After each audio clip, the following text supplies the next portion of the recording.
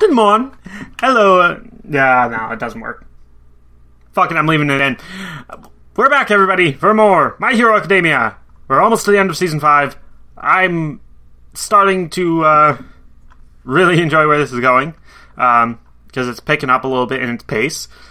We had some nice stuff with Endeavor and his family last time. An interesting villain. We got to see the kids be awesome. Was that it? Pretty much. Yeah, I think that was pretty much it. The only thing I didn't like was the ending of it, but maybe it'll get better later on. I don't know. But for right now, it's fine. So yeah, we've got more episodes to watch, 19 and 20. I don't really know what to expect for this one, because we kind of finished up a little bit of a mini arc last time. There's only... let's see, 19, 20... okay, so there's still 7 episodes left, counting these two. So it's not impossible for us to get through all of the Metal Liberation stuff and the villain arc, but both arcs have to be real short. I don't know if I'd like that, but I suppose I'd rather have them short than dragged out, so... yeah, obviously, I'm pretty sure we'll be doing the Metal Liberation thing first, so let's get through it. I did get a comment on the last video saying, hey, the next couple episodes are supposedly going to be pretty awesome, so my expectations are a little bit elevated, let's see something really cool. Yeah, let's just get to it. Starting in 3, 2, 1.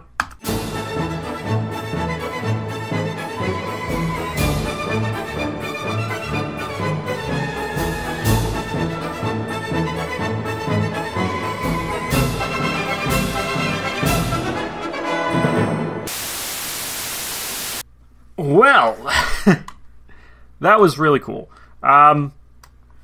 Best set for a while, I'd say, overall. Okay. So, 19 really wasn't the start or finish of anything, or like, it was its own standalone episode, pretty much. It didn't connect really to anything that happened before it, and it didn't really lead into episode 20 in any kind of way, so that's a little bit disappointing, but I guess that has to happen at some point. Hopefully it'll connect back to things later. But yeah, man, that's a lot to take in. So all the Nomus are basically zombies. They were built on dead bodies, and some of them managed to retain parts of their original personality, and some of them actually managed to be quite articulate, in the case of Kurogiri. Kurogiri, though, seems a little bit different. Whereas all the other Nomus are just like, let's pile as many quirks into one body as we can and make this monstrous, nearly invincible fighter. Kurogiri more like seems to be an experiment to see if they can create a quirk that will do exactly what they want it to. Rather than combining quirks of different effects, they combine quirks that are similar and try and make something that's just, like, better.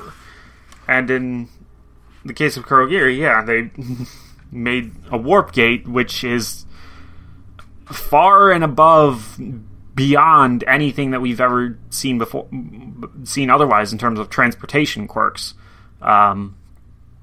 Even All for One's own warping quirk is not nearly as potent as Kurogiri's in terms of its abilities. And yeah, we saw it again here. So apparently they can copy quirks as well. Not just... It's not an all or nothing transfer necessarily. They can copy quirks as well, which kind of makes sense if you think about it. Quirks are just part of, like, they have to have like a DNA component. So,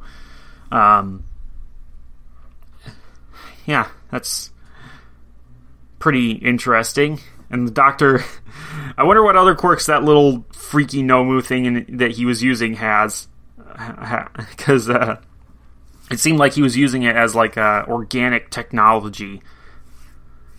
So that's pretty interesting. But yeah, no, Kurogiri used to be their friend. That's fucked up. I heard about that one of the ones from Hosu that Endeavor roasted. The winged one. I heard that one used to actually be Bakugo's friend there from when he was just a little kid, which is fucked up. But honestly, I mean, in this case, it's worse. Yeah.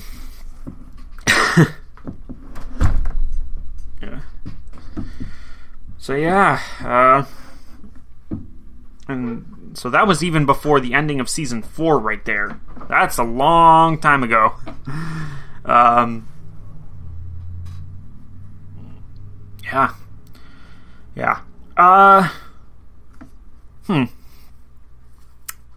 All things considered, yeah, 19 was a very intense episode, and God, that must be the first time we've ever seen Aizawa cry.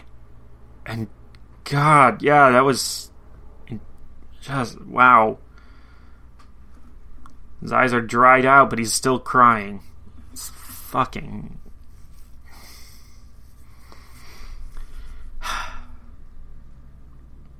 I bet Aizawa gives good hugs. I just thought of that because, like, I was thinking, like, man, he deserves a hug right now. It was just like, we've seen him, like, give hugs to a lot of characters, so, like, I feel like he probably gives really good hugs. Yeah. And I know a lot of people don't like Aizawa, or at least they didn't like him in the beginning. Which I can understand. He comes across as very, very sour, very jerkish at times.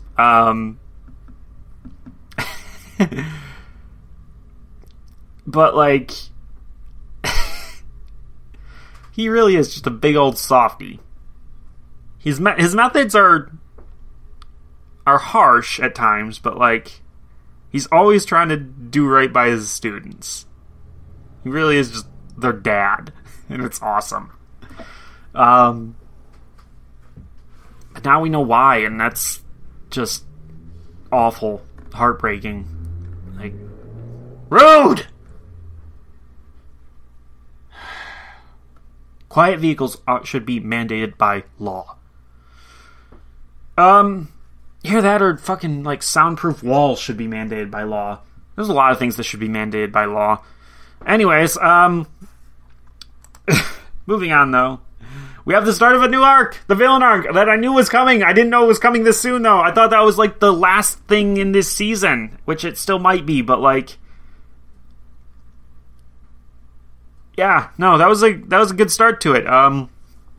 Okay, so after Kurogiri failed to bring back Gigantomachia, they went out to find him, immediately started fighting him, got summoned to see the Doctor, basically got told that, yeah, you know, you guys are a bunch of punks who haven't proven yourself capable of anything, really, at this point. We got some backstory on Shigaraki. We got the Doctor being like, yeah, I'll help you if you can tame Gigantomachia, which is, like, almost impossible. Though he did already lend out a Nomu to Dabi, tying back into the season 4 finale. And then we got this Liberation Army thing. We brought back Giran, who, again, we have not seen that guy since, God, season 2? Yeah, it's been forever. Like, I genuinely forgot about that guy until now. But yeah, I remember him. He was like the arms dealer for the Underground that was working with the League for a while. He's the one that brought Toga and twice to, or not twice, Toga and Dabi to Shigaraki. And that was a pretty good thing of him, I guess. For the bad guys. And apparently he also helped twice. So yeah, no, they got to save this guy. Save being a odd word to use here. But yeah. Oh man. Imagine a world where Eri learned to control her quirk and grew up with that trauma just like Tomura did. She could easily have turned out like him. God damn. That's fucked up. Because, it is basically the same situation of they killed their family by accident because of their mutated quirk manifesting. And yeah, we could see his family looked like Nana Shimura. So, proving without a doubt that they are in fact related. God. What the fuck, though? It's so weird that there's 12 hands there, and they only said, I thought they only said father and sibling, but maybe they said siblings. So, still, it's hands from 6 people. That's really fucking messed up right there, that those are actually his family hanging on to him. God. And then fucking yeah, the Liberation Army though. They're basically issuing a challenge, and I'm just sitting here like, you fucking retard. Okay, okay, I'm sorry. No, I'm not supposed to use that word, but that is the first thing that came into my mind right there, because just how stupid can you be? Do they not remember what he did to fucking well, obviously they know what he did to fucking Chisaki, but how do you see that and then just underestimate him? The protege of One for All. These guys, obviously they're not dead yet, because they're still working towards something, but Shigaraki's gonna show them. And I kind of, honestly, when it comes time for the big confrontation between the Meta Liberation Army and the heroes, I kind of want Shigaraki to just swoop in and steal the win.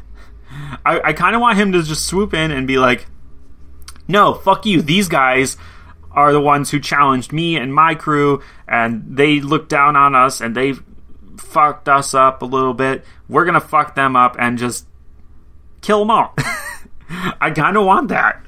Just to prove that he's still the bigger fish in the pond. He's the one that everybody should be afraid of.